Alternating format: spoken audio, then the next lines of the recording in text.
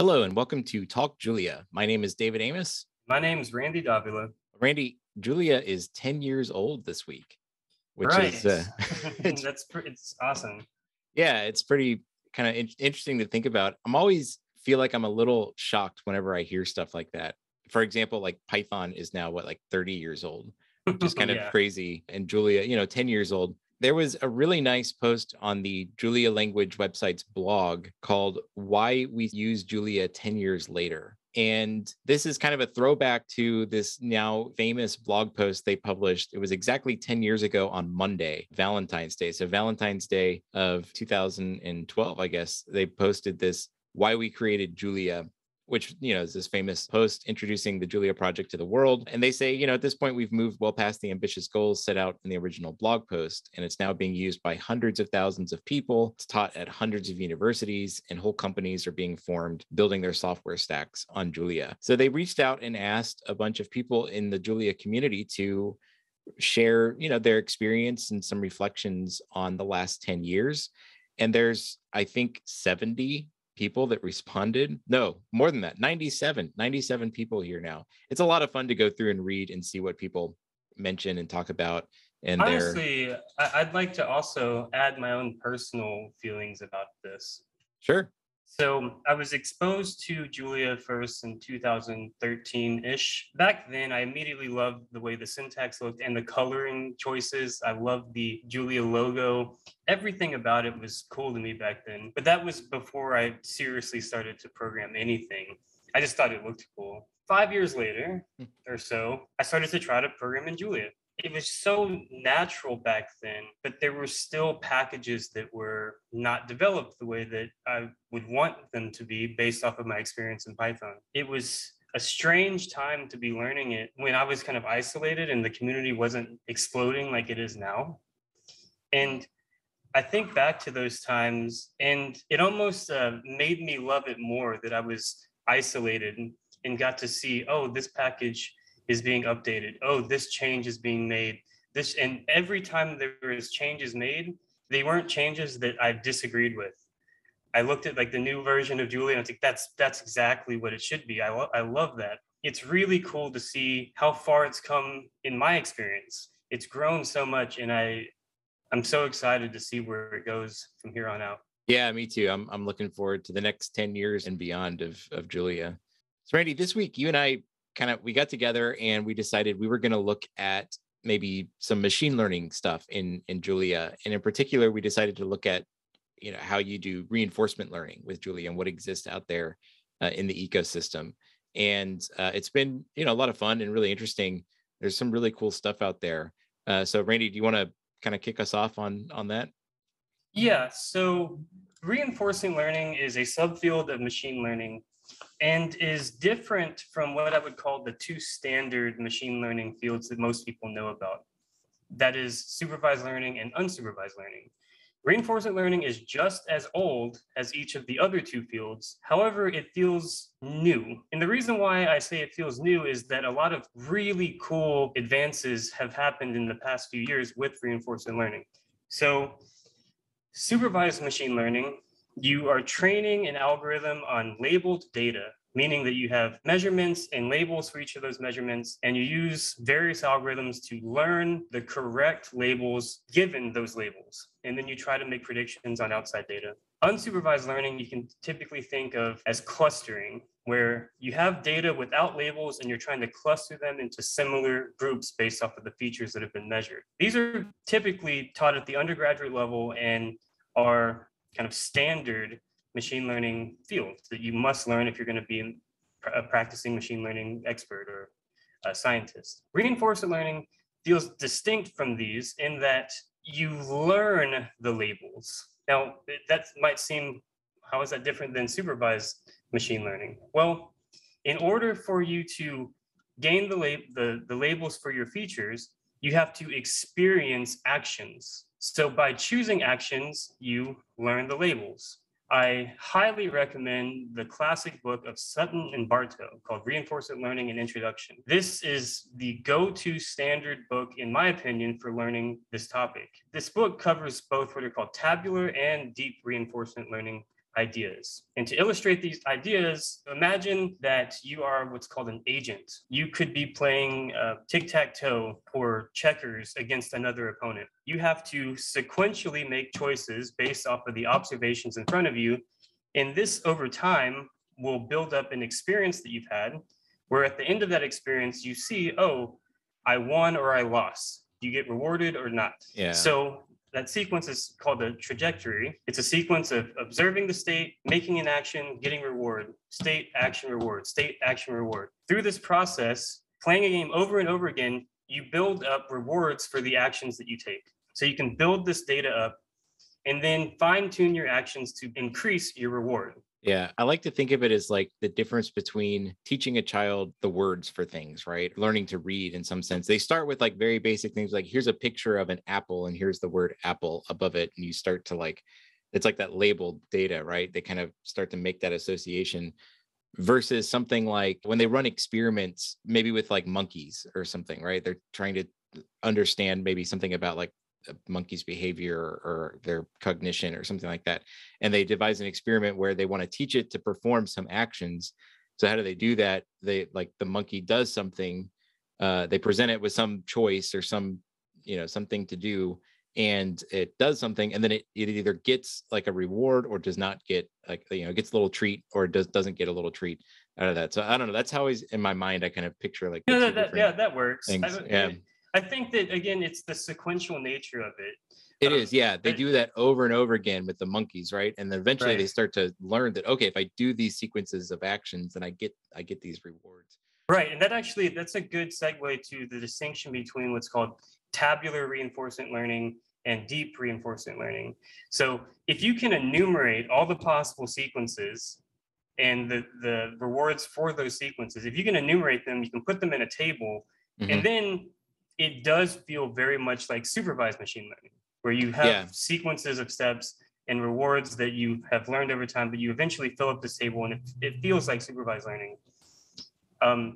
And this is different than when you cannot enumerate all the possibilities, like in the idea of the monkey, like you have no idea what the monkey is going to do. Is it going to act this way or act this way based off of, right? So in that case, you need something else. You need something to approximate the rewards based off of the actions for this monkey, which is a function.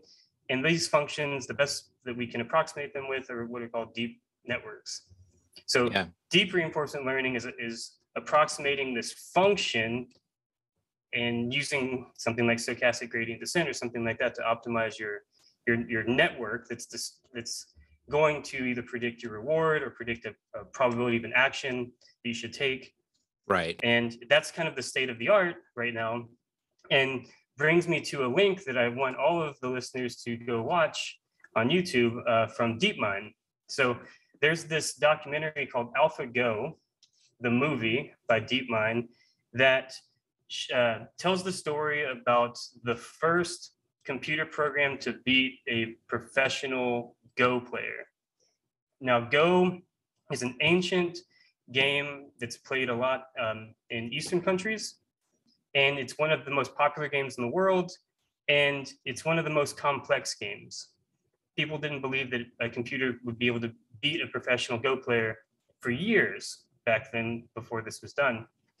And reinforcement learning together with deep neural networks led to a program called AlphaGo that beat this man named Lee Sedol, a very impressive man. When you watch this documentary, and you look at Lee Sedol and his focus when he's playing, you get the sense of how good he is and how like smart he is with playing this game. And it's incredible to see how this program has learned through playing itself and playing other like examples of Go games, learned to beat this guy. It's like one of my favorite documentaries. I have it playing a lot in the background when I'm programming, just for like inspiration, because the music is good, the commentary is good. Please go watch it. I'm an academic. I love working at universities, but if I was offered a job for DeepMind, I would take it in a heartbeat. I love what they're doing, and I think it's the coolest group, and they're doing the coolest research to me. I don't know. I'm at a loss for words. I just love it. It's awesome. Now, on that note, On my screen right now, I have pulled up this JuliaReinforcementLearning.org page, which has a library called ReinforcementLearning.jl.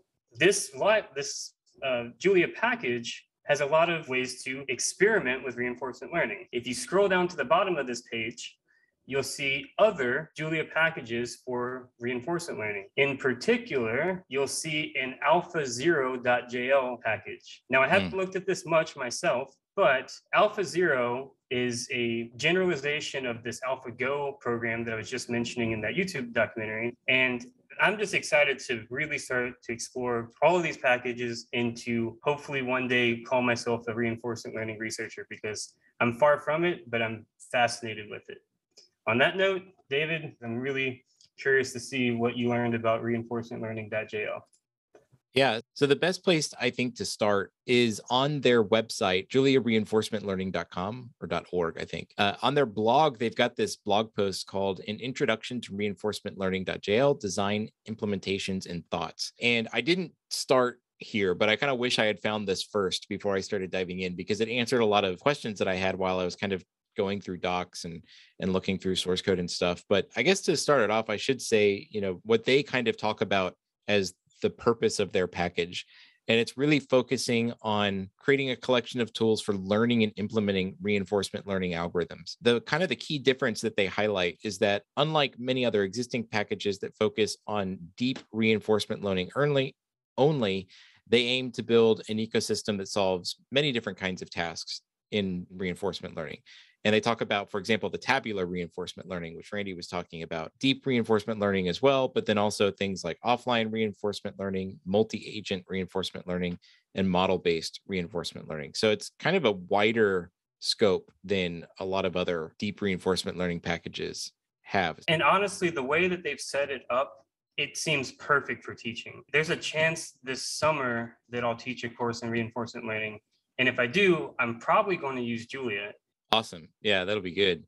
They talk about why they decided to use Julia for this package. Kind of the biggest reason is because of Julia's multiple dispatch system. And it makes the code very easy to read, understand, and to extend. And I got to say, just from playing around with it and seeing it a little bit, I completely agree. Like, this seems like a really great example of where multiple dispatch really shines, which I can talk about a little bit later. But the general design is really simple, which I think, speaking to your thought about using it in education, it's very, very simple. It's so much simpler than like the OpenAI gym stuff. Not to say anything bad about OpenAI and gym in Python. No. It's a pain for students to use. I've tried it before, and the success rate for students actually being able to install the packages correctly, it's been difficult. Yeah. And I think too, with the OpenAI, if you want to create like a custom environment for this deep learning project, then you have to create this like subclass of OpenAI's gym class. And there's all these things that have to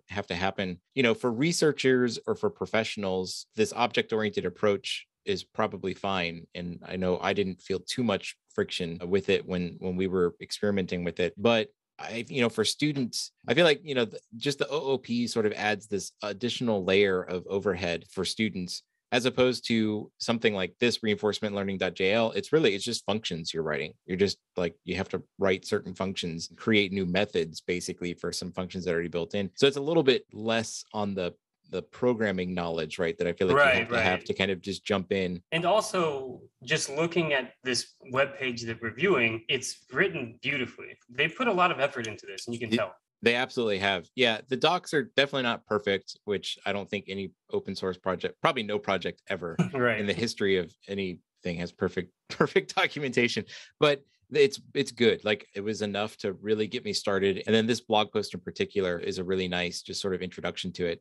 But it talks about sort of the general workflow. And this is not necessarily a ReinforcementLearning.jl specific thing. This is just kind of the general workflow of any reinforcement learning project. But you have really two parts, right? You have your agent, which is what's actually performing actions and collecting rewards. And then you have the environment, which is where the actions interact with that environment and can change the state of the environment potentially. It doesn't necessarily have to, but can change the state. So the agent then can, not only get a reward, but can observe like the action that I just did. How did that change the environment around me? So they implement this is sort of in the most general way. There's these two types. You have an abstract policy type, which is a little bit more general than an agent, but really that's what's taking the actions. Right. And then you have this abstract ENV type, which is the environment that the actions are going to take place in. So it's a really simple sort of framework to start with that talks about, sort of the general flow for some of these things and how it all works. And it all sort of comes down to, at the most basic level, there's this run function. So you can create this method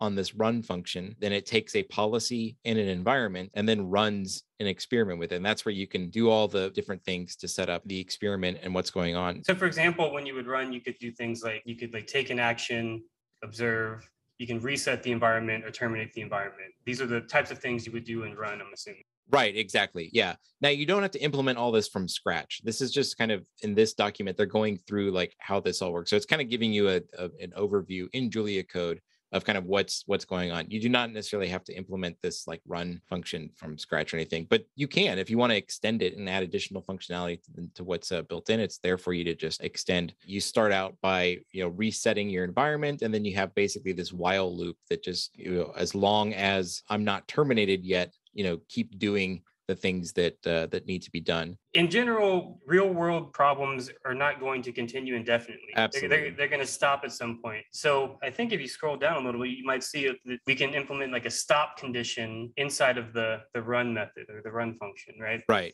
Yeah, that's what this is terminated function method is for.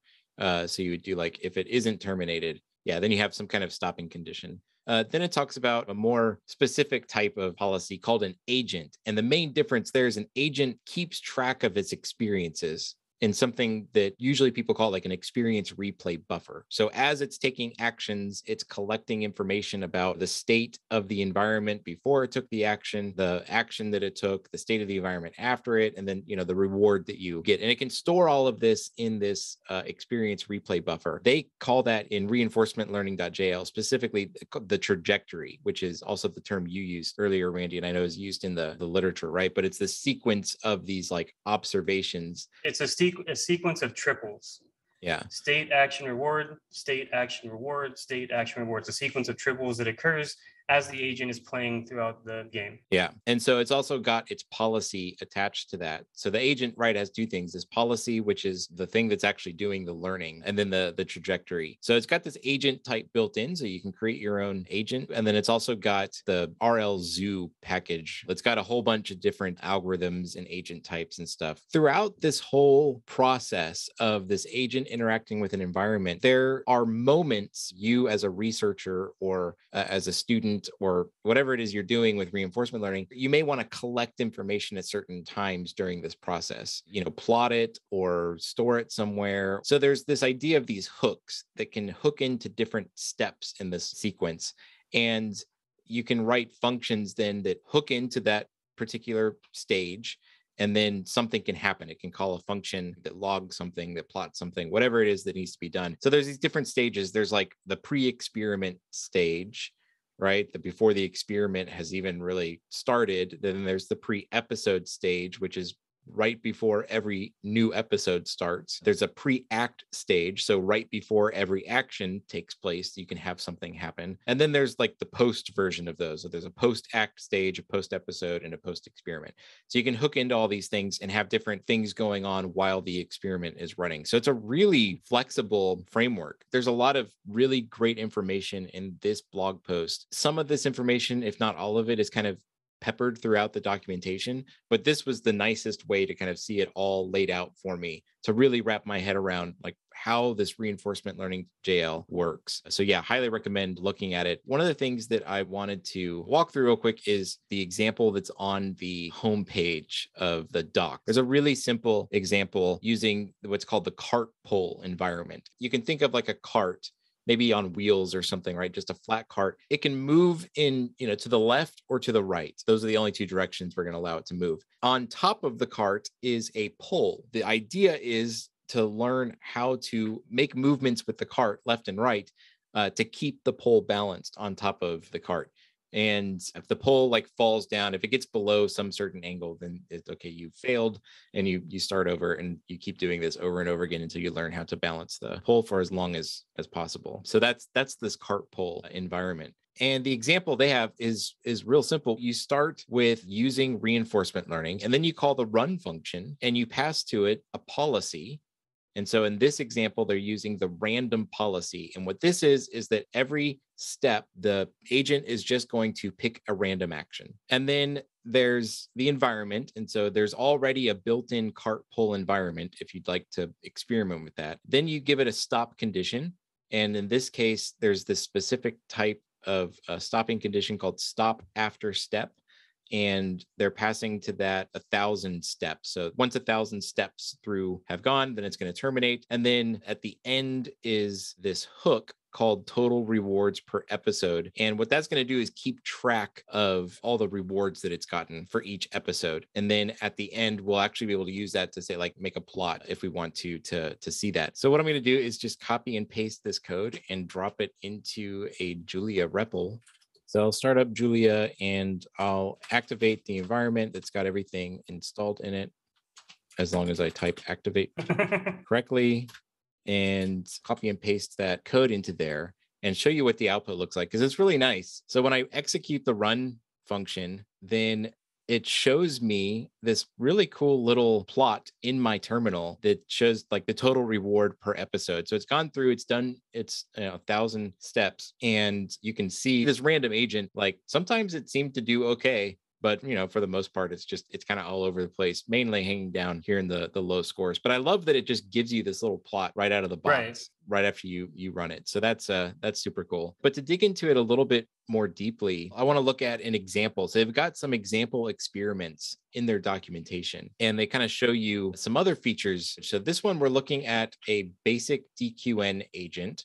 So this is a deep Q network, and it's fine if you don't know exactly what that means, but it's a type of reinforcement learning algorithm. But what I wanted to highlight was this interface basically with this experiment. So you're creating a new method on this experiment, and inside of the function, then you basically set up everything you need for the experiment. So you create your environment, and you need to create a policy using this agent type. And then you also set the stop condition inside of this function, and then the hook that you want to use. And then you return a new experiment type that's been instantiated with your policy, your environment, the stop condition, the hook, and I think this is like a name or like a title that will be displayed. Yeah. So what I've done is I've taken this and copied it and put it into VS Code so that I can run this and show you what it does, because this has a really nice output as well. I've got it in a file that I've called CartPole.jl.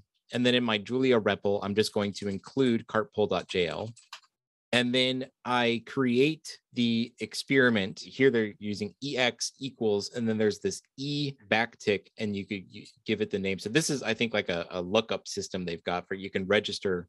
Essentially, what you're doing when you create this experiment function, you're sort of like registering these different experiments that you can then reuse by using the syntax E backtick and then the values that you used when you created the experiment function. So here there's a Julia RL base DQN and CartPole. When you run that line, what happens is it gives you some information. So here it's telling me that, okay, there's no GPU accessible. So it's defaulting back to the CPU, which I expected on my computer. And then it shows you the initial state and sort of configuration of everything that's here. And it's got this really nice tree structure. So it's really nice to look at in the terminal and just see like, okay, what's the policy that's being used? What's my approximator look like and everything? So that's really nice. And then when you actually run it, you type run and then pass your experiment to it. So the run function, remember before we looked at it, you could pass to the run function a policy, an environment, a stop condition, and all that. But there's another version of run, another method where it just takes an experiment, and then you can just pass the experiment to run there. And when you do that, it will run the experiment. So on my screen is a little progress bar that's showing up. So that's nice that that's just already built in.